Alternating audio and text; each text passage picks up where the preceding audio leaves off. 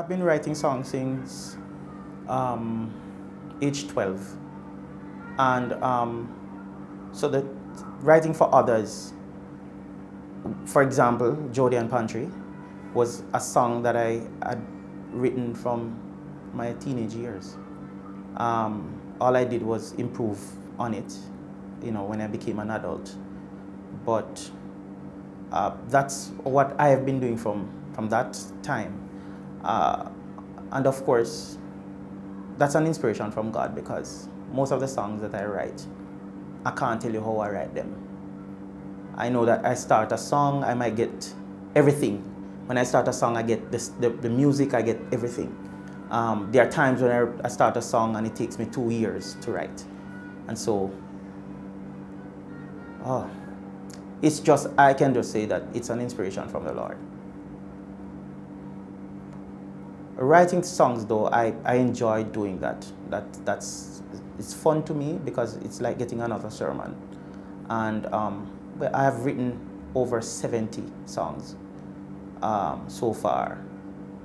Well, you have heard some of them that I write for other people. I do like to write for others. And if there's a request, I will, write for someone else.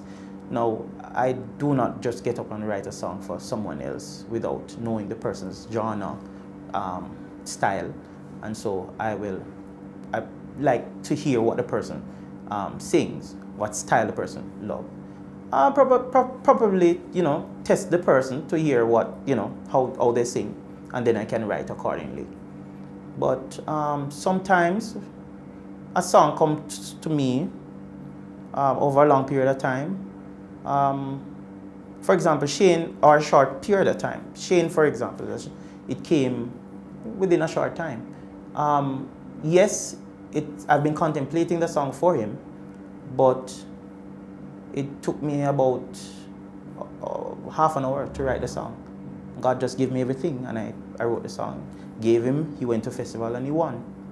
So that I call an inspiration, because it's basically last minute. And so songwriting is a gift, but it starts with a talent, and it starts with you observing or listening. And the hymns are the lessons that have taught me how to write. So that hymn book or the hymnal that has kept me as a child, when I listen to songs like "How Far From Home" or "Blessed Assurance, Jesus Is Mine," and the writing style, how the first line and the third line rhyme and so on. I've been observant since that time, and so I started writing like that.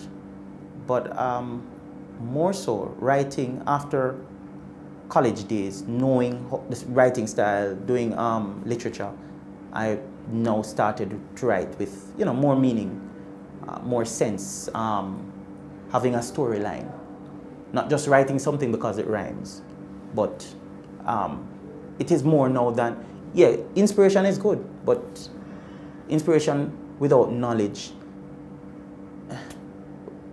can hurt you. It is good when, because, well, God, the fact is that when God inspires somebody, even if the person didn't know how to write, the person will write well, but it pays to learn how to put something together. It's just like a sermon. You get an inspiration from the Lord to write a sermon. You start writing, but because you don't know how to put the sentence together, it distracts from the message that God give you, because somebody else might hear the language and just say, "Boy, what this man," and they get turned off.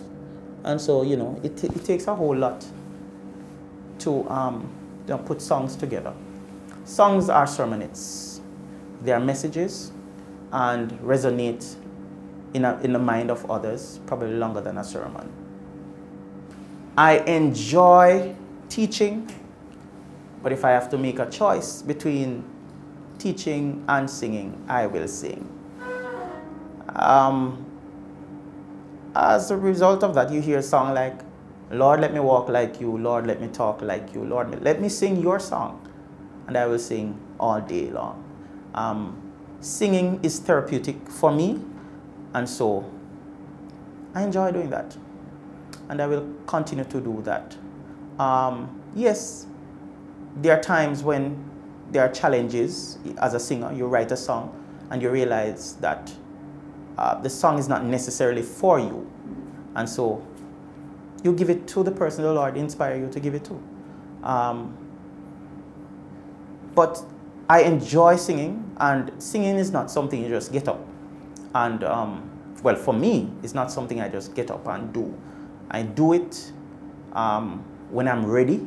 I do it when the Lord inspires me. I do it when I have a message. And so I sing all day long. Singing George the singer.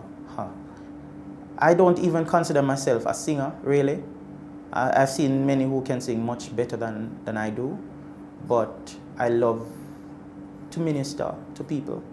I will not sing a song if it has no meaning to me. I do not like to sing just casually.